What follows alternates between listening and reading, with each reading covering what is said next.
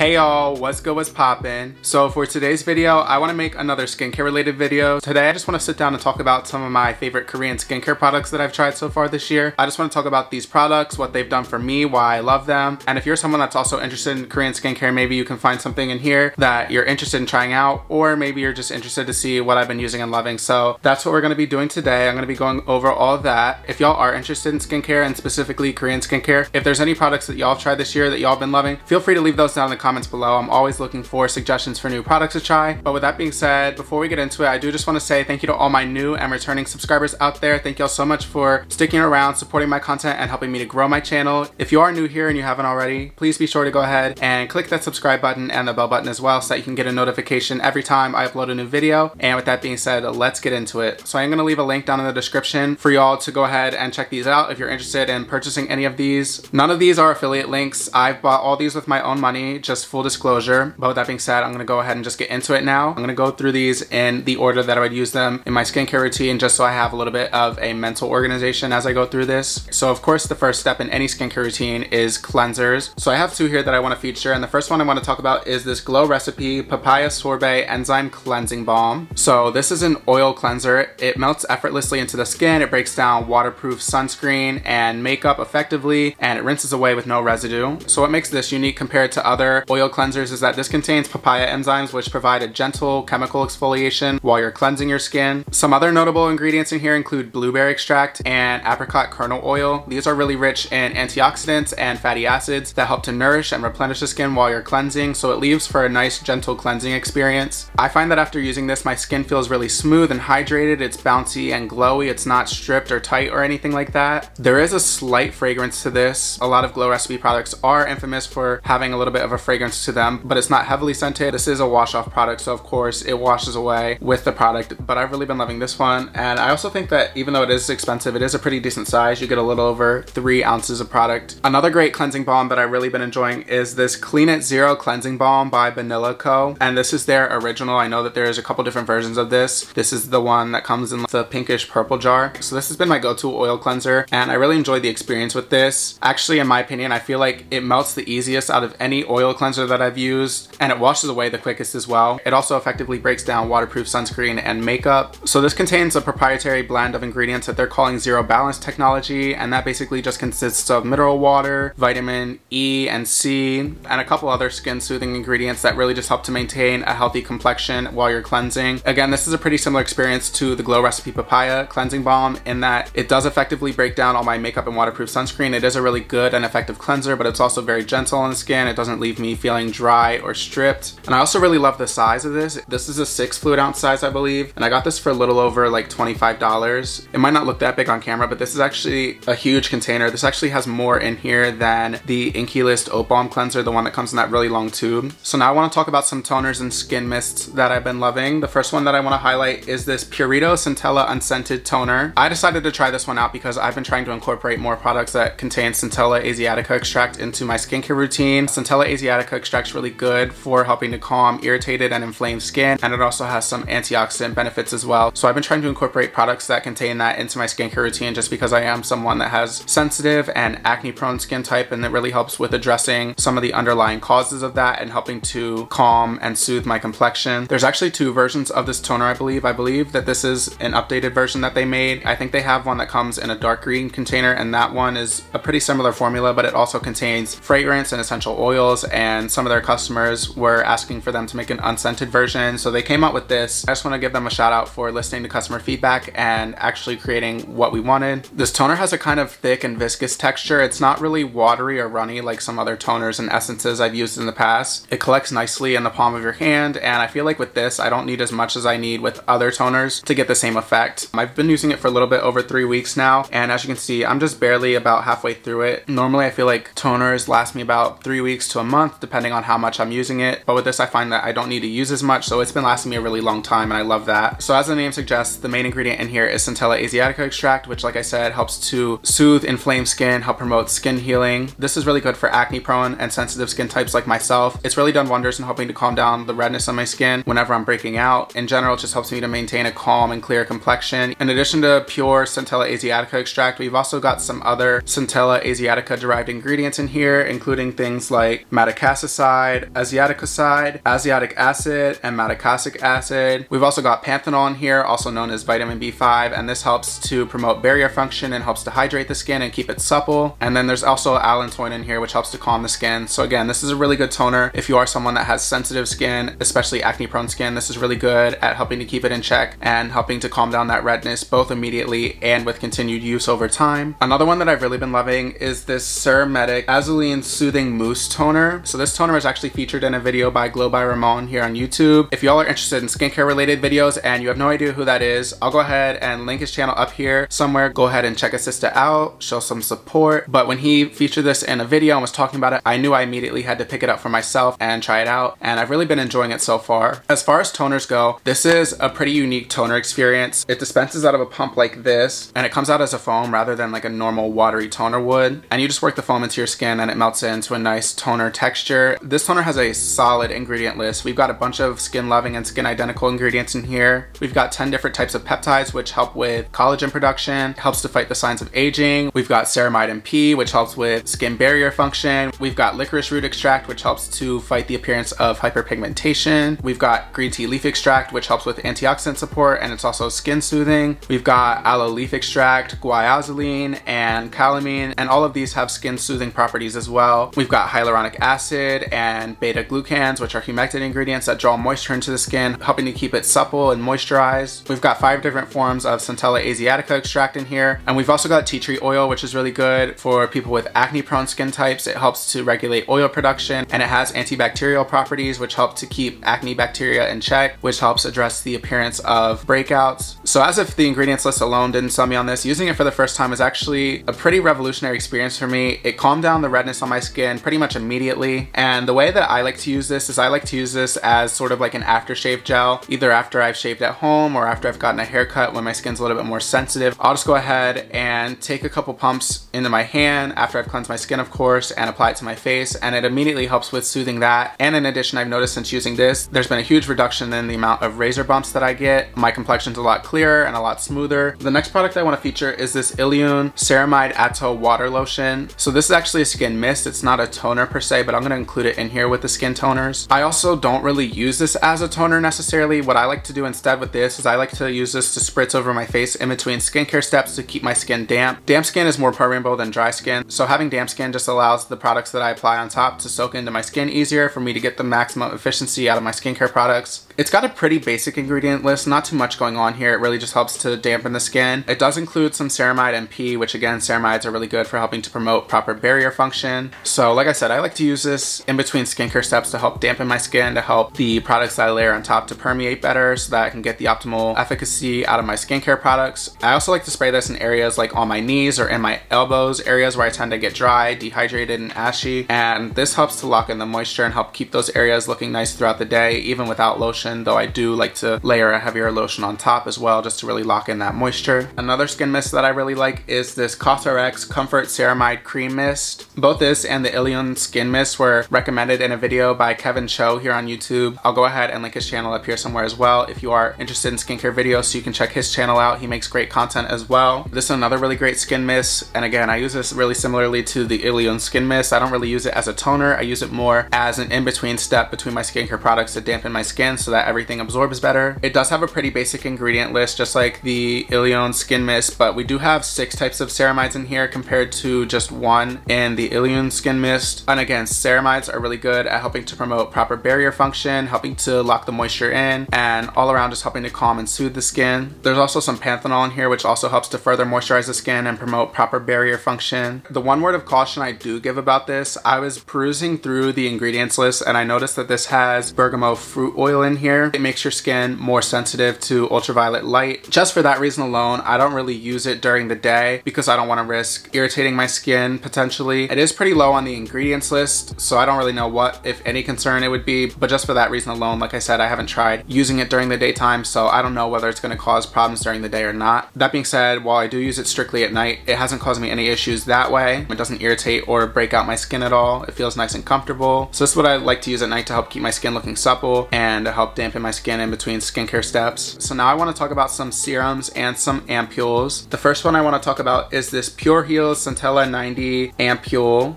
So this contains 90% Centella asiatica extract, as the name might suggest. And like I mentioned earlier, Centella asiatica extract is really good for sensitive and inflamed skin types. It really helps with promoting skin regeneration, helping to calm down inflamed skin. Other ingredients in here that are really good for helping to calm down redness include aloe extract, green tea leaf extract, niacinamide, and propolis. Again, these are all good at helping to soothe the skin. Some of them provide antioxidant benefits, and in the case of propolis as well, it helps with not only promoting skin healing, but also it has some antimicrobial properties that again help with regulating acne bacteria on the skin, which can help reduce the appearance of breakouts and inflammation. We've also got squalane, shea butter, hyaluronic acid, and ceramide 3, which again help promote a proper barrier function and also help to further moisturize the skin. It has a lightweight gel texture, but it absorbs nicely into the skin, and I like to use this in conjunction with the Sur+Medic Mousse toner. I find that this combination in particular, using them as like an aftershave or just when my skin is looking really inflamed in general, helps to calm things down quickly and really helps with soothing and repairing my skin. If my skin is breaking out or looking a little inflamed, within a few days the issue does tone down significantly. So I've really been loving this ampoule a lot. I'm about to run out, but I think I'm going to restock on this one because it's done wonders for my skin. The next serum I want to talk about is this Iunik Tea Tree Relief Serum. So this is another great serum for people with oily, sensitive, and especially breakout prone skin types like myself. I find that using this consistently really helps to keep my complexion in check. The main ingredient in here is 67% tea tree water extract. Again, tea tree is really good with helping to regulate sebum production, and it also has antimicrobial properties which help to keep acne bacteria in check, which in turn helps with improving the appearance of breakouts. We've also got 20% Centella asiatica extract in here, which helps to calm the skin, soothe redness, and promote skin healing. Some other notable ingredients in here include niacinamide and adenosine, which help to revitalize the skin and improve skin tone. This is pretty watery in texture. Texture-wise, it's more similar to like a toner or an essence than a true serum. I find that I end up using about half a dropper's worth each time, but it's actually a pretty big size. You got a little over 1.7 fluid ounces of product in here, even though I am using a little bit more product than I would with a serum each time I use it. Because it is such a big size compared to other serums, it kind of balances out in the end. I'm going through it at about the same rate that I would any other serum. I've been using it on and off for about 2 months now, and I'm not even halfway through the product, so I feel like this is going to last me a pretty long time. I like to use this especially when my skin's really inflamed, when I have like a cluster of breakouts going on my face somewhere, and this helps to keep my complexion in check. And within a couple days of consistent use, I noticed that my skin tone and texture and the redness has improved significantly. So I really love using this when my skin is a little bit more angry and needs a little bit of extra help. Another serum that I want to talk about is this SeoulCeuticals Day Glow Serum. So this is supposed to be a dupe of the SkinCeuticals C+E ferulic acid serum, I believe. And even here with the name SeoulCeuticals, like this is screaming dupe to me. Like it's pretty obvious what they were trying to go for with this. There are some key differences between this serum and the SkinCeuticals serum. This one contains 20% vitamin C in the form of sodium ascorbyl phosphate, whereas the SkinCeuticals one contains 15% vitamin C in the form of ascorbic acid, which is pure vitamin C, and it is water soluble and stable, so it has a longer shelf life than the SkinCeuticals serum. And vitamin C is kind of like niacinamide. It's a multifaceted skincare ingredient and it performs a bunch of functions. It provides antioxidant support. It helps to neutralize free radical damage, which makes it really good to layer underneath sunscreen. It helps with fighting hyperpigmentation. It helps to promote collagen production, among other things. Some other notable ingredients in here include ferulic acid and vitamin E. These help with providing antioxidant support and help to further stabilize the vitamin C. There's a plant-based form of hyaluronic acid, which serves as a humectant ingredient to help draw moisture into the skin. And then we've also got aloe extract and Centella asiatica extract to help soothe the skin and help fight inflammation. This has a pretty watery texture as well. It's not quite as watery as the Iunik, but it's not viscous by any means either. I do find that it also has a slight citrusy scent to it, but it fades pretty immediately after you work it in. It doesn't linger at all. This absorbs really nicely into the skin. It leaves my skin looking nice and supple and glowy. And like I said, it really helps to fight free radicals and help provide a second layer of defense against environmental stressors. So I like to layer this underneath of my sunscreen just to help give it a little bit of a boost. And I've found that this, in conjunction with the other products that I've been using, not only helps to give my skin a nice glow, but has also really helped with fighting my hyperpigmentation and uneven skin tone. Next, I want to talk about a couple moisturizers. I'm a little hesitant to call them straight up moisturizers because it's not like a day cream or anything. These are both night creams, but I've really been loving them and they've been doing wonders for my skin. The first one I want to talk about is this Some by Me Yuja Niacin Brightening Sleep Mask. So this contains 70%